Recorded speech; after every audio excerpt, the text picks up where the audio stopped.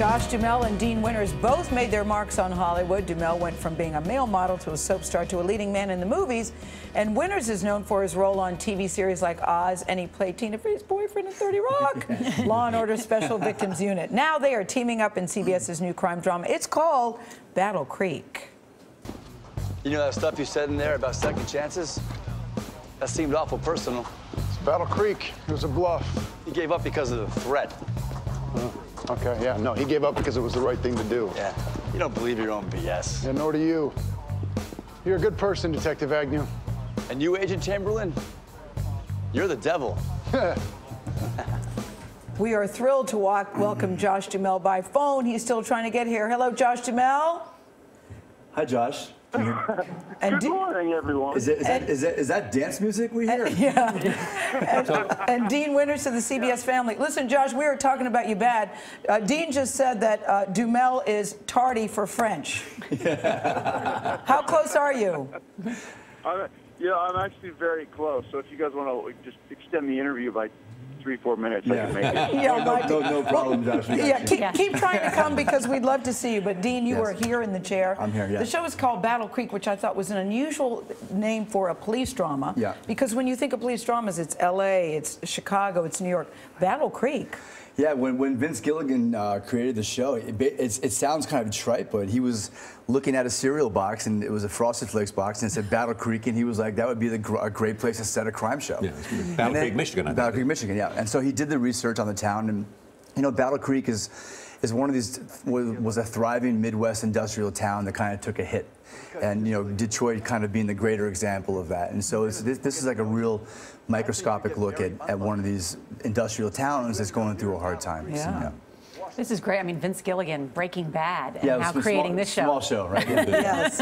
Well, you know, when I got the first script, it said Vince Gilligan, David Shore, who did House, and then Bryan Singer, who directed The Usual Suspects. Yes. Yeah, exactly. So as an actor, it was kind of like it was a no-brainer. Put me in. Yeah. And you've got Sunday Night Placement, which is really huge on CBS. Yeah, we have 60 Minutes, and then the Madam Secretary, Good Wife, and then us. So it's hopefully we won't fail. So Dean, you play the sort of rough around the edges detective, and Josh plays the what? The pretty boy detective. You know, Josh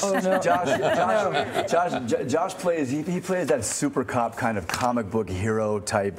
No. FBI agent This is how they describe you guys. This is what I thought was so funny.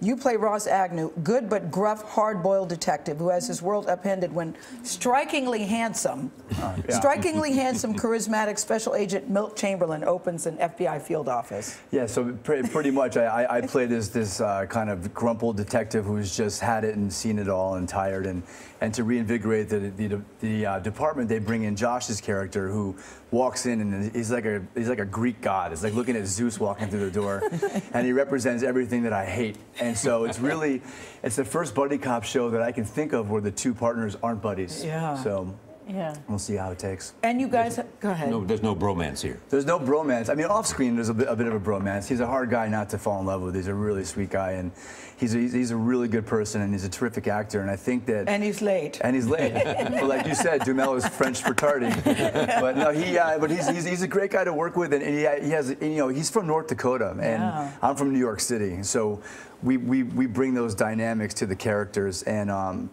you know, Josh has a real sense of Midwest values that's really applaudable. So. And you two didn't know each other before. We never met. The first time I met Josh, I was driving onto the lot in Manhattan Beach, and I was lost, and I was looking at my GPS, and I literally came within 2 feet of running him over the first day.